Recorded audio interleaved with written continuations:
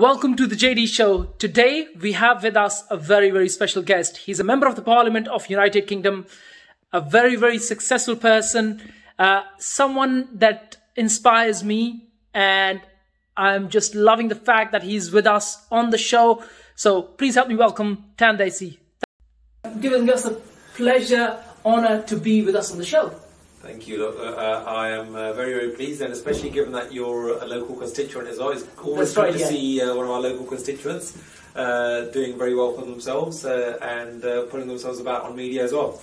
Thank you. Yeah, I've been living in Slough for about 4.5 years, 5 years. So yeah, it's pretty good. Thank you. So tell us about your journey. What made you come into politics? What was the start? How did it all start? Well, look, Jack, my aim in life was never to be an MP. I don't think when I was studying at school that was foremost in my mind. But after university, I studied mathematics with management studies as my undergrad, and then went on to do a master's in applied statistics.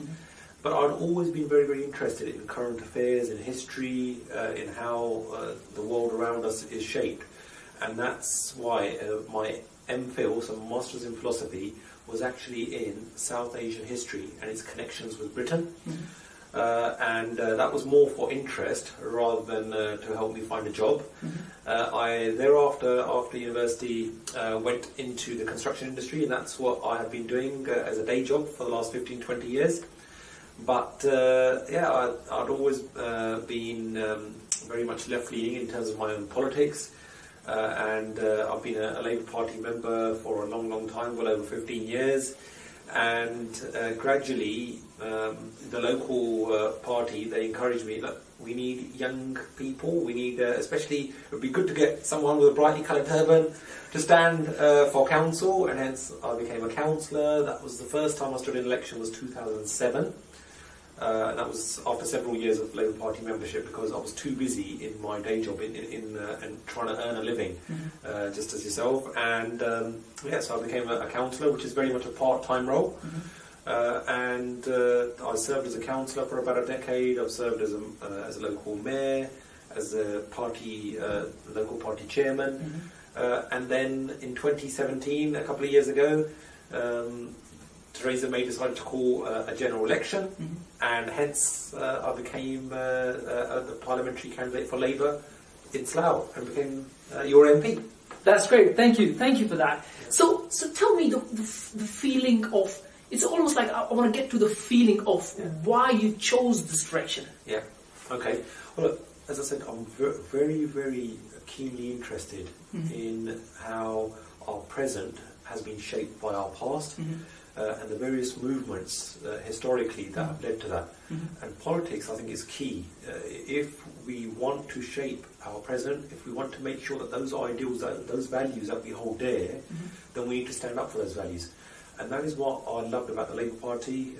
My grandfather was a committed socialist, he was a teacher, and my parents thereafter as well.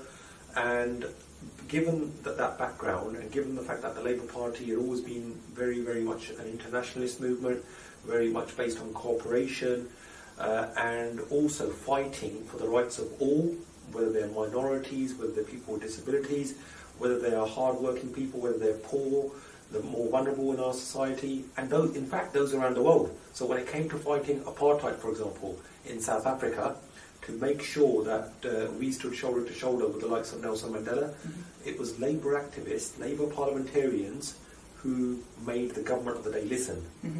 And many went to prison.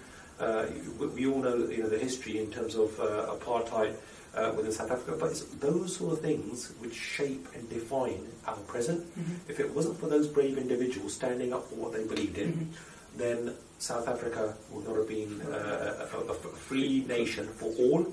So I think those things, whether it's our National Health Service to make sure that we have quality healthcare, free at the point of need for everybody, in terms of education as well, that free quality education for all, regardless of their ability to pay or not to pay, as the case may be, the welfare state, as to how we are truly a compassionate society. All of these things are very important, and those are the sort of things that shaped me to become even more involved in local politics and thereafter in national politics. Fantastic. Thank you. So I think our audience would like to know, what does it take, so when it comes to habits, day-to-day habits, what does it really take to be as successful as you are in your personal life? Okay, I would say, Jack, that first of all, you need to be very, very much driven. You need to make sure that you're always there trying to help people, that it takes a lot of time. It's almost like a 24/7 occupation. There are so many different things going on. As a parliamentarian, you could be dealing with dozens of issues on various things around the world, even not just in Slough, not just within the UK. And there are those people who would like you to raise a voice, and make their opinions heard. And being a parliamentarian, you've got a platform, but you've got to use that very, very responsibly. So the reason why we're speaking is, I'm your member of parliament, but that, you've got a platform. What you say matters. So media and politics are very, very important in shaping the views of those around us. And so for me, I do like to get a bit of free time as well. So I'm married, 2 kids, both young, and so spend some time with them, spend some time with my extended family, my parents, grandparents, brothers, sisters, and other family members, and try to socialise as much as possible as well. And in my spare time, I also like to play sports, read, whether that's newspapers, books, or whatever, anything that I can grab in terms of reading, because I think it's important that we're constantly learning and trying to improve ourselves.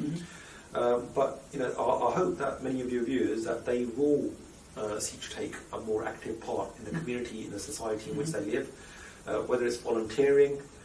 So that's something else that I've been involved in for well over a decade, volunteering for various things. You should also not refrain from taking part in charitable endeavours around. So, for example, I've served as a trustee of the Alzheimer's and Dementia Support Services. I've been a member of the local MenCap Society. Served on various other voluntary organisations. Been a school governor. So those are the sort of things that you can't do if you are not very, very much passionate and you don't have that grit and determination. Because in public life, Jack, what you realise is there are many ups and downs, and you cannot always win. It was very kind of all of your good selves to elect me as your MP in 2017, but it's not to say I've won every single election that I've ever run in my life. But you've got to stand up for what you believe in, and just hope that others will then, come around you in solidarity and choose you and your values. That's great. Thank you. We're going to take a break. Okay, so you said values, grit, being more driven, being more involved in the community, serving others. So let's say, what time do you start your day? That can depend. So it could be, our job is not really a 9 to 5. As I was saying before, sometimes it feels like 24/7, but sometimes it could be that you've got to be up and about, from 4 or 5 in the morning. Other times you might have a late start. So if I've gone to sleep late at night, then I would have a later start. But sometimes we're in Parliament at 9, half 9. Sometimes it could be a later start, say 10, 11 or 12. The finishing times are, there is also, as I've learned, there is no definitive time there. It could be any time between 4 or 5 to 10, 11, 12, 1. The latest I think we were in for votes was 1:15. So that's just the nature of the role. And it's not Monday to Friday, even weekends. Then you're involved in community events, you're involved in media interviews, you're involved with campaigning, so going and knocking on people's doors to say, look, what do you think, what are your views? So all of that is important as well. And as you can imagine, in Slough you've got more than 100,000 people. Then so you've got to ascertain their views, going to schools, going to various other, whether it's a litter pick, whether it's a faith organisation that they've got, whether it's within the local church or the masjid or the gurdwara or the mandir, or they've got something going on. So sometimes you can't get to every single place, but you try to meet as many people as you can. and then you've got to prepare for debates. It's not a case of just turning up and saying something, because everything in Parliament is actually recorded, word for word. It's a system called Hansard, and therefore anybody can actually read and nowadays digitally listen to what you may or may not have said even 100 years plus ago. So you're responsible for it, of course. You're responsible. So it is, as I said before, a role of great responsibility. But so you've got to be prepared. You've got to have a stance on the various things. And sometimes I'm listening to other people debating. So if you're not as knowledgeable about an issue, then you've got to seek opinions of those that are more knowledgeable. So you've got to read up around it. There are so many facets of this role which I think the wider public wouldn't even know about. Yeah, I agree. I think it's not just about the sort of hours that you work. It's more about, even when you're not working, there's thoughts going on behind. You could be resting in your bed and thinking about things that you need to do the next day, or would be saying the next day in the Parliament. Very, very well said, Jack. I mean, and also there's messaging, whether it's WhatsApp, social media. So I've got a Facebook, Twitter, Instagram, Snapchat, YouTube, all of those, as well as a website. So there are different people connecting through different forms. So whether it's late at night, you're thinking about, as you very rightly said, what you're going to be saying in a 7 a.m. radio interview the following morning. So all of those things, you have to bear in mind. But or you can only do your best. And that's the way that I think of it. Is you've got to be passionate about what you're doing. That makes the role as challenging as it is. It makes it more enjoyable because if you're doing what you're doing. If you didn't, if you weren't driven, if you weren't passionate about that, you wouldn't be as successful in it. So that's the same way that I think.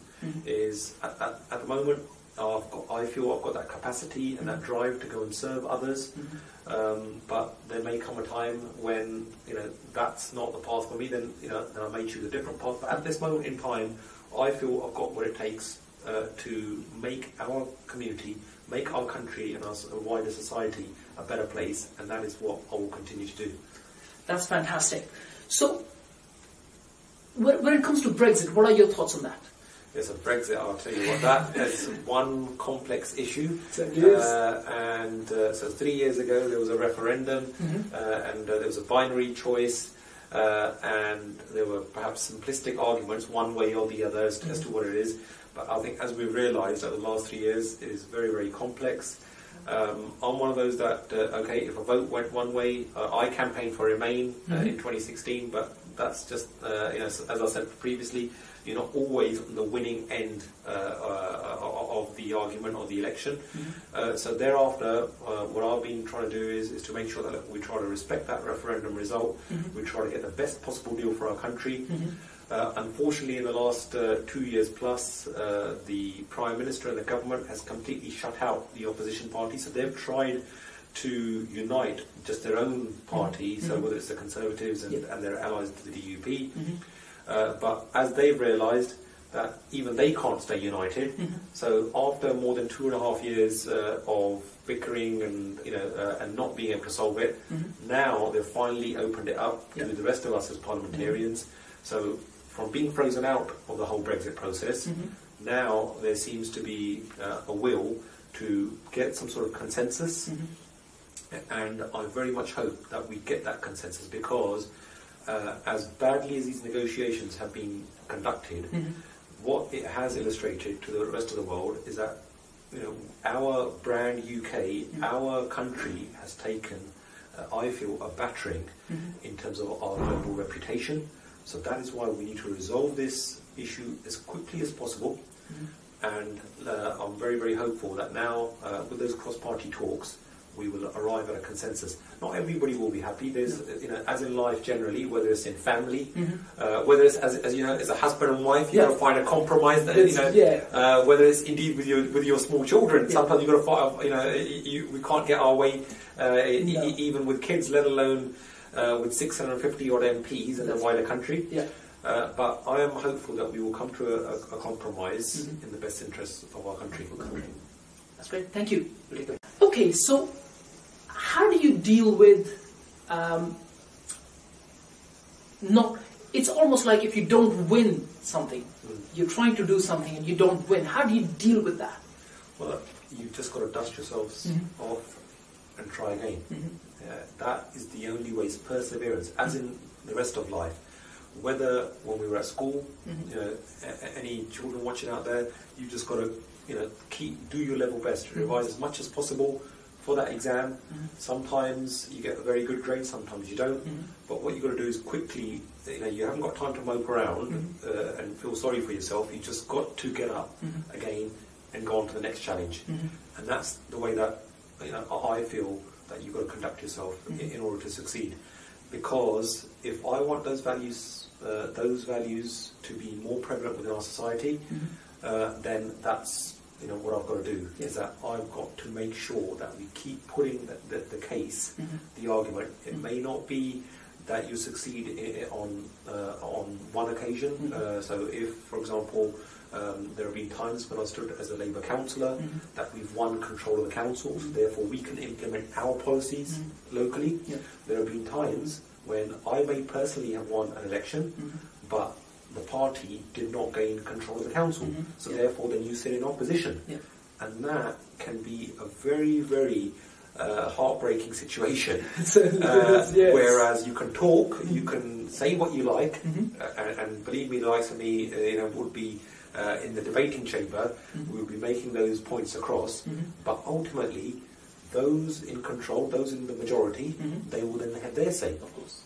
But I think whether it's sports, education, whether it's politics, whether it's business, whether it's, you know, in general community life, you've just got to have that grit and determination. You've got to have that perseverance. That is the only way, I think, that you will succeed in the long run. That's great. So, in the next sort of 10 to 15 years, where do you see yourself? Either in politics or in business, where do you see yourself going? I don't know. That is, as I said to you, you know, when I was at school, I didn't realise what I would be studying, you know, later on, let alone whether I was going to become an MP. At that point in time, my aim was to try to run my own small business at some point, which is what I eventually went on to do. You know, a few years ago, I would never have thought that I would be the MP for Slough, but here I am. You know, the town where I spent my formative years, the office in which we're sitting is literally a stone's throw away from our first ever house, my parents' first ever house in the UK. And you know, now the son of immigrants, I am the MP for the town. So that's why 10-15 years is a long, long time. At the moment, I know what I'm passionate about at the moment, and that is being the MP for Slough and doing my level best. And you know, as long as I'm enjoying that role, Jack, I'll continue to do that role. And let's see where it takes us. Okay, fantastic. And last but not the least question to you would be, if people want to find you first of all, where can they find you? Where can they find you first? Yeah, well look, I like to pride myself in being a very accessible and approachable person. So I would like to think that there are very, very few parliamentarians around the world who would be as accessible and approachable as me, whether that's on social media, so you can see for yourself and hear for yourself what my views are on various policies or various issues. So whether that's on Facebook, on that Dhesi page, Twitter, Instagram, Snapchat, YouTube, website. And on top of that, I also write regular columns in the newspapers, whether they're local or national. And in terms of within Slough, I hold 5 different surgeries in different parts of the town, including one on a Sunday morning. Those details are on our website, and also you know, you can have a one-to-one conversation if you're a constituent and you've got a particular issue. You can come and see me there. I am very, very proud to report to you, Jack, that over the last 2 years, I have not missed a single advice surgery. I have been there myself, along with the rest of the team, talking directly to constituents, to allay their concerns. So, and there have been various constituents, sometimes people coming in tears with issues that are of importance to them. So you do your level best to try to listen to people and try to resolve their issues. So I'm hoping that through all of those various things, and also I've got an office in Slough, as well as an office in Parliament, and the other ways where people end up seeing me is also at community events.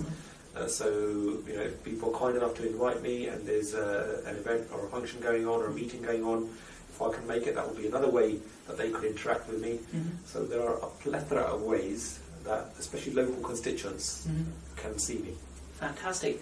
If you don't follow Dhesi, you can find him on pretty much all social media channels. I follow him. It was very easy for me to actually email his office and get this arranged. The team was very helpful, so thank you for that. But yeah, follow him. He's the man to follow at the moment. I actually follow him on pretty much all social media platforms. I watch him doing things. Like he said, he hasn't missed a single surgery in the past 2 years, so you can actually meet him. There's 5 surgeries, you said, for a week? A month, yeah. A month, 5 a month. And if there's anything you need to ask him, if you live in Slough, he's the best person to come and speak with. So yeah, that's great. Last question. Yes. That is simply the last question. Is there anything you'd like to sort of convey to our audience, that is there anything that they can do to be more successful in their life? Is there anything they can be to be more driven in life? Yeah. Well, success is also about contentment, whether you're feeling content. And I feel that the best way to feel content is you're doing well for yourself, you're keeping yourself busy in terms of work, in terms of family, in terms of those duties, but at the same time, also please try to take some time out for others, especially those that are less able, more vulnerable than us, and I think that that also helps in your inner satisfaction, to feel more content with your own self.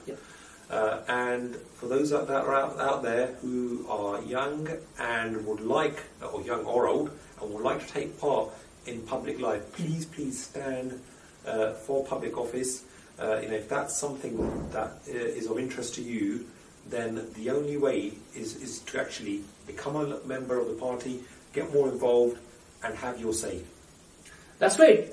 Thank you. Absolute pleasure. Cheers. Thank you. Thank you. Much appreciated. Thank you. Thank you.